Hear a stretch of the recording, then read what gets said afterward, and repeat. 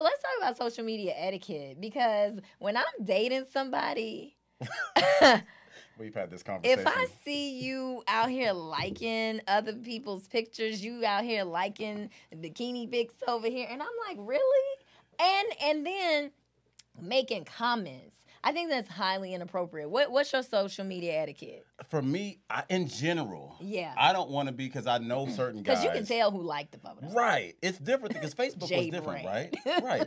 So there's certain guys that I know they gonna like every woman's bikini pictures.